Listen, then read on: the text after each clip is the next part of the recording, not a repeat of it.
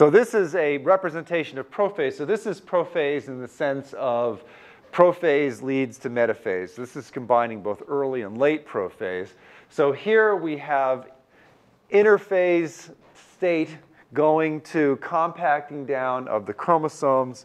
And here we have the chromosomes being connected to the kinetochore microtubules, which are connected to the centrosomes at either end. And eventually, these chromosomes are going to make their way to the center of the cell, the metaphase plate.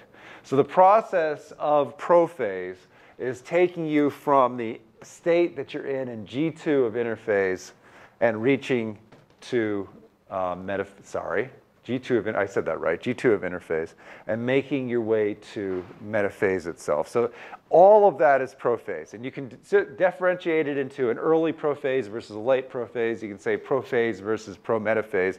What we're saying here is that prophase is what takes you from interphase to metaphase.